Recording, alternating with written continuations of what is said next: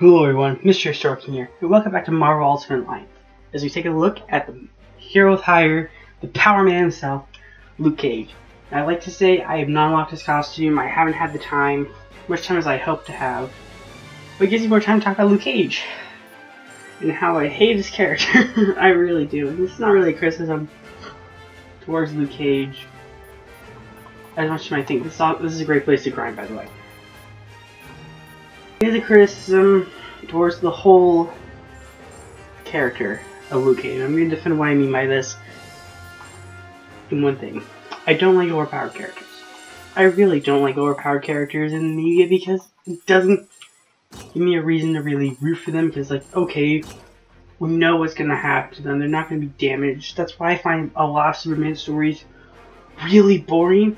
Except for maybe, like, the teenage Clark Kent. That stuff I find actually a lot more interesting because his powers aren't as developed, but in the same regard, I don't really like it.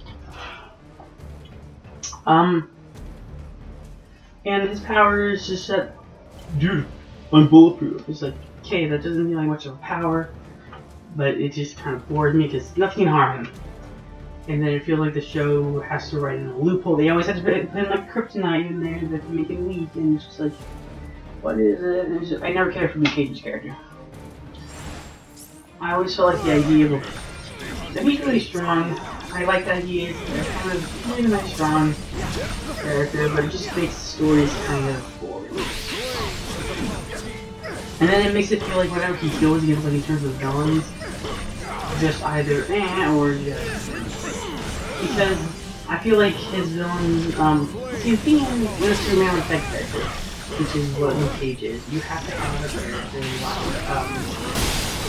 Lex Luthor to counteract him, like, be the smarter of the two. So Luke Cage isn't all that right. How about your character can mentally, like, defeat him? And I think that's where Cottonmouth in the movie, definitely the Netflix show, definitely foiled mentally. So they're like, he's not the real villain, Ryan. Shut up, please. I didn't like Luke Cage Season 1. Actually, I take that back. I didn't like Luke Cage Season 2. Okay, I'm going to complain about the Netflix shows for a minute. They get kind of just dragged on and got boring. I've not finished Jessica Jones Season 3. I'm almost done with Jessica Jones, Punisher Season 2. In terms of goals, in terms of like what I'm going to be watching, it's going to be Punisher Season 2, where I can review that, Punisher Season 2, and then Iron Fist Season 2. I haven't had a hard time getting through Iron Fist Season 2, but it's the one I'm closest done with. And then Luke Cage Season 2, which is hard, and then Jessica Jones Season 3. That's my watch order in terms of the Netflix shows. But Disney Plus, The Mandalorian is going to do a lot of my time. Yeah, how's everyone doing? I'm doing alright. More about Luke Cage and how I don't like his character. He's overpowered.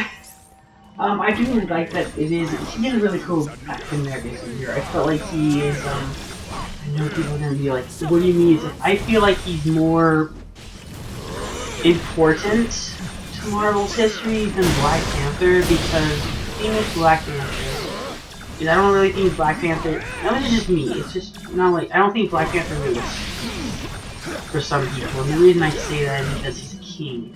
They're like, oh, he's a political movement, he speaks for everyone, but he speaks about being a king. Most of his stories are like, I'm having trouble being king and how to separate my people. Yeah, okay. But Luke Cage is kind of really the hero, because he's in Harlem, and that's what, I know it's very simple. It's more than I feel like Black Panther. Black Panther is definitely better for like the Africa. But I felt like Luke Cage is better for African American youths. Yeah. But yeah, I can understand why some people do like the Luke Cage show. I don't think that's an actor, Mike Coulter. He does a decent job. I just don't think the character has much to work with. I mean, he's always, in my opinion, the slowest part in either the Netflix shows or in the comics. Actually, that's not true. I like young Luke Cage. I feel like young Luke Cage has a lot more to work with than overpowered current Luke Cage, but he is married to Jessica Jones, which is really prevalent in terms of the comics because I think it's one of the real major not intra, it's enter the same. Racial colors, and I like that. Granted, Miles is racial in terms of heritage, but I think Luke Cage is more of like, hey, we can actually kind of coexist a lot better. I know how incredibly weird that sounded, but it's just like, I'm trying to get this point across. I feel like Luke Cage is a better representation of African Americans and culture than Black Panther. That's why I have to get the character. Even though I don't necessarily like Luke Cage as a character, I'm doing the Venom versus Electro fight this time because, again, I want to shake things up. Yeah, I personally don't like Luke Cage. I consider season 1 season. Okay, I want to tell you one story. I know you're like, this is about the shows, isn't it? It's like, not about the comics. Like, even in the comics, I found Luke Cage stories really boring. I think his only interesting stories is when he was paired up with Iron Fist. Because they two worked really well together. But I'm going to talk about, I'm going to give you a quick little story about Luke Cage season 1. When the Marvel shows originally came out, I had the time, I would just sit down and binge watch all 13 episodes during the weekend and enjoy them. I did that with Daredevil, I did that with Jessica Jones. Jessica Jones actually finished the day because there was snow and I didn't have to go. So I finished Jessica Jones early, Jessica Jones season 1.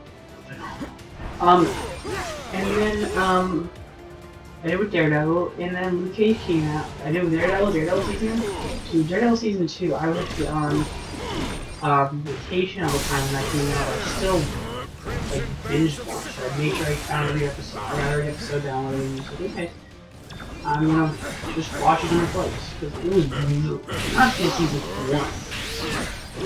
It's still up there. But so I decided I'm gonna watch Luke Cage. So I plugged on Luke Cage. My god, it was so hard for me to watch. Mainly because, how do I put this politely? They say the N-word a lot, and I don't think I did, if you ask me. And I really did. What do you think? Yeah, I don't even say it out there, but it was so uncomfortable, because that's what people actually talk. It's like, I get it, it's meant to be like The Wire. And again, I saw problems with this scene. Yeah, I finally get it that you're supposed to lure him in there and use the megaphone. It took me up to doing a character showcase that I realized that. But all things considered, Luke Cage is honestly a model character. He's definitely not my favorite hero for hire. My favorite hero for hire. But besides from that, I think he did a good job too. I do like that he is married to Jessica Jones and it is a nice come on, you know. But I want you to tell where I'm standing. I know that's supposed to be the trick. Good job. You're a good listener. Then all of reality. So yeah, wasn't like Luke Cage originally gonna be one of the movies that Paramount was going to make when they bought the Marvel rights? I could be wrong. I'm probably wrong. But again, I really don't care for Luke Cage. Again, I haven't watched his alternate costume because trying to get his alternate costume is very hard, and I just kind of wanted to showcase it and be like, we'll record, talk a lot about the character, what I like and don't like about them, and then edit them, and then lie down and watch the Miraculous. Yes, that is a freaking guilty pleasure of mine. I'm going to admit this right now. I really am addicted to Miraculous. The thing with Miraculous is really good. The thing with it is, you have to, the episodes that, it's very odd in that the episodes that you think are going to be bad are actually pretty good. And the episodes that you think are going to be good are actually pretty bad. So it's very odd. But I heard bad things about Luke Cage season 2, and based on what I heard, they did have good comments for season 3. I think the same is true for Iron Fist and Punisher, but I'm not going to watch it. I know the ending of Luke Cage because everyone's like, hey, guess what happened? Okay, I don't really care. If you want to ask me like my favorite representation of Luke Cage is, I'll leave the Ultimate Spider-Man cartoon. I think that was his best representation because I felt like he was still pretty cool in that regard. He wasn't overblown, but he was in that position for the team. I'm allowed to like that. He was my favorite character. I think Nova was my favorite additional character. That show's still swimming called Spider-Man, like it's amazing son. But they are bringing back more Spider-Man companies friends, which looks pretty promising on Disney Junior. I might just watch it and see what the start out. So I want to say one thing actually about Luke Cage. I'm about to get interesting because I think the story still needs to end because they are in Shadowland kind of. And I hope that happens. I really do. Based on what I've heard, Mariah gets to come up and say the daughter voice. Yeah, I know what happened. I actually heard about it online. They're like, oh my god, that's the one they poison her. It's amazing. And then, okay, let me say this. I'm gonna say this. I'm just going to say how good it is. Shades is the best character. I feel like Shades is just beautiful character.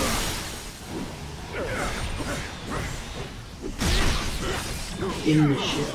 He was just well written, well acted, and just very creative and calculated. Like Cotton. Anyway. So Luke Cage I do find kind of boring, but it is I understand his representation of what he represents for Marvel.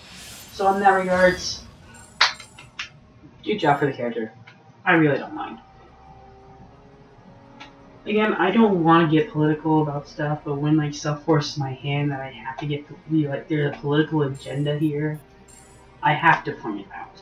I'm not political myself. I try not to be political, so it hurts me to even be like, oh, this was all a ploy. Like it probably was, but it's not my duty to really say if it was a ploy. Oh, okay. So I'm trying to get rid of some of these, so it's just like not really a problem going forward. Okay, whew. So yeah, that was Luke Cage. Join us tomorrow as we take a look at the immortal weapon himself, Iron Fist, and then Nightcrawler, which I'm looking forward to. Anyway, till then, remember, be strong like Luke Cage. Till then, bye-bye.